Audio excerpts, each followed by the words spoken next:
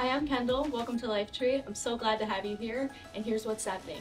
Worship night is tomorrow night right here, and we are so excited to see what God has in store for us when we worship. Personally, what I love about worship so much is being able to speak from God through the music and to just sing and be a vessel. Most of the time, at my age, most of the kids around me, they don't really talk about Jesus, or when they do talk about Jesus, they're very confused on their faith, and they don't have a lot of hope because they can't believe it's something that they can't see.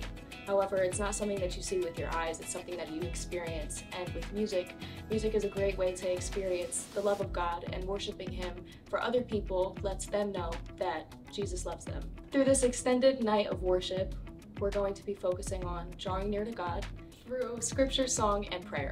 The doors open at 6:30. We'll have water and coffee. Come with your hearts ready to worship, and we're excited to see you there.